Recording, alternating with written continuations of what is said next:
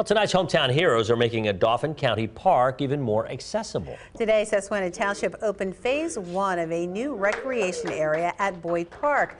The park covers 20 acres and sits just off of Progress Avenue at Continental Drive. The new additions include a stone trail, a paved entrance, and a parking lot.